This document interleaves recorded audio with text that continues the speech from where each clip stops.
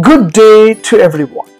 Today I would like to share how to fix no internet secured in Windows 11.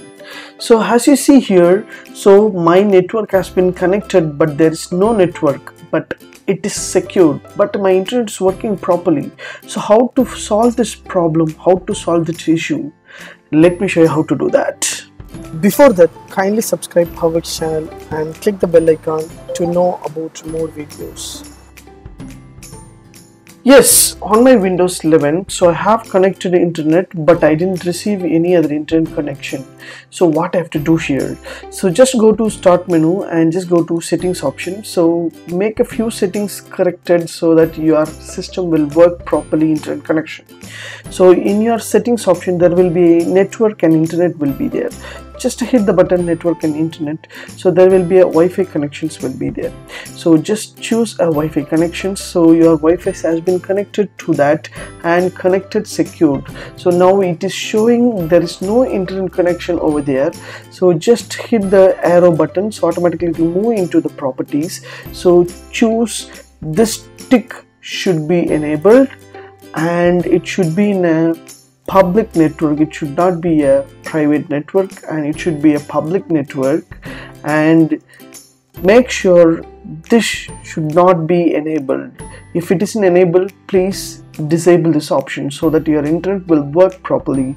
So metered connection, just off this switch. If it is on, means your internet not working properly. So just scroll down, you will have your IP address, everything will be there. So do not use change daily, so just click off. So it should not be on, it should be off.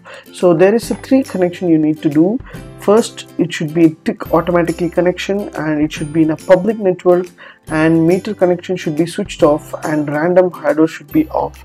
So if it is everything is off, means the IP address automatically calculated, your internet will be work properly. So the second step what you have to do here, just go back and just to scroll down, you will have a airplane mode. So if you set everything over, means just stop your wireless network communication, just enable this option, your network will be disabled as you see here. So not connected, your network has been resetting again, then disable this airplane mode, automatically your internet connection will be properly starting over here.